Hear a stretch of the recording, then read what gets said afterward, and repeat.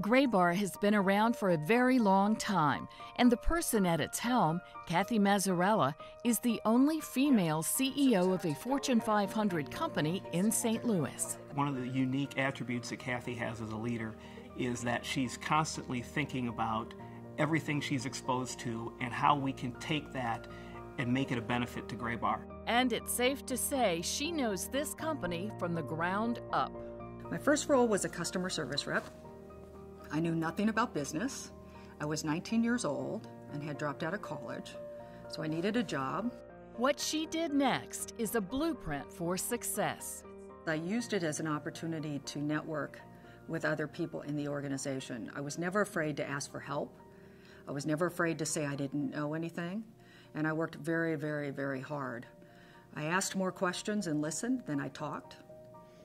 And I did a lot of research on my own. I went back to school at night because I knew that I had to finish my degree. All while raising two daughters with the husband she's known since high school. Kathy says success is never one individual. I would not be in this position if it wasn't for my husband, my children, and my father. It started with my father, of course, who was always a big advocate to make sure that you reached for the stars and no matter what you did. Kathy says the father-daughter connection benefited her even without family ties. Some of the best mentors and coaches I had were men who had daughters about my age. I always thought the reason that they're helping me is because someday they hope that someone would help their daughters.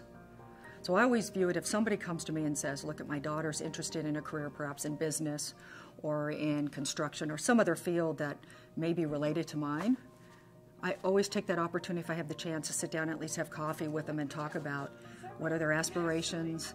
Kathy says it's all about constantly improving.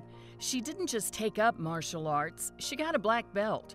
Her job entails a lot of travel, but when she's charting her own course, she prefers to learn about different cultures, whether backpacking through Japan or climbing volcanoes in Indonesia. For me, it's all about improving yourself on a constant basis. I can't stop. I don't know what it is. If it's in my DNA, I have no idea. But to me, it's all about, again, learning, developing, improving yourself, no matter what.